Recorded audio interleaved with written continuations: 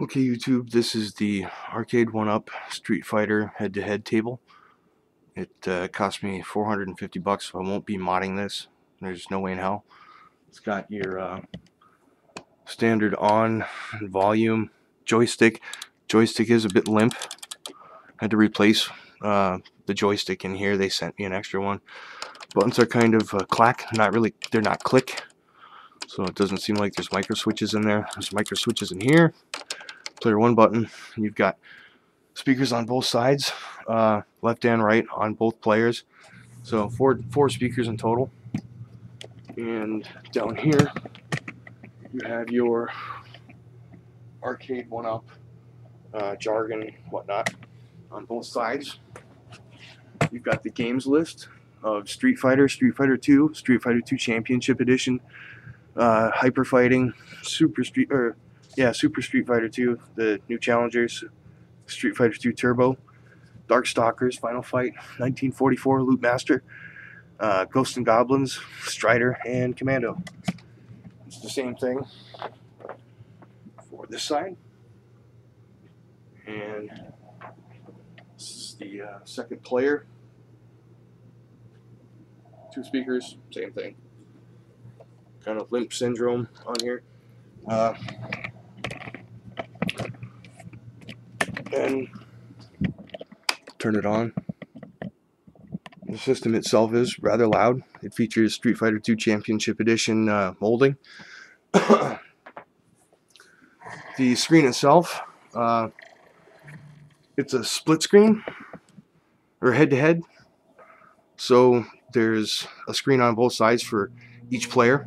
It's about 6:9 ratio as it is, so maybe a little bit bigger than that for each player, but that's what it feels like. Your Street Fighter, I'll turn it up. It goes up to 15, gets really loud, really loud. This is the loudest I've heard on any of the this is the loudest I've heard on any of the 1-Up arcade games.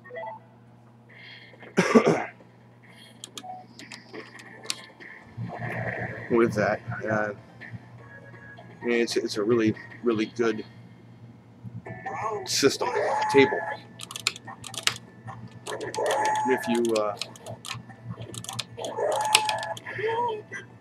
If you actually get down low enough, you can play it. It's about 2x2 by 3 something, feels like. So, you know, a little bit taller than 2 feet. Bring it back here so you can see it next to a table.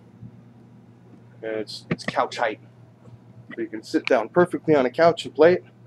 Get a little stool, play it. It's perfect.